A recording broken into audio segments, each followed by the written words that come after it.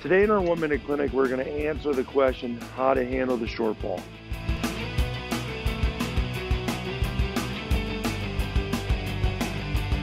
So a lot of times when people are getting short balls, they always ask me, do I come in? Do I follow it in? And it depends on what type of short ball it is.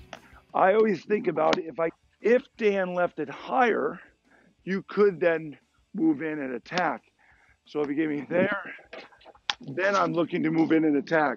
And if they don't bail, you could attack them. And if they bail, you could also roll it. So let me show you an example. You'll notice a little bit different if I feel that the other team bails. I know I'm going to move up quickly and get high. If they decide to bail, I roll it in. If they don't, I look to attack them at their feet.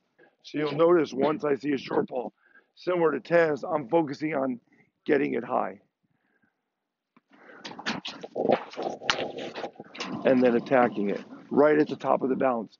That allows me to find their feet. If they don't bail, I can attack them.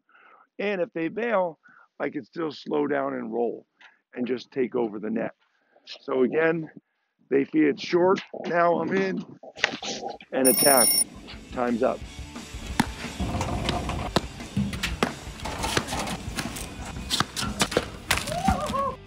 Thank you so much for watching the video. And please do me a favor and subscribe and ring the bell. And my promise to you before I go is if you watch all these 1-minute clinics, you too can become a national champion. Well, maybe.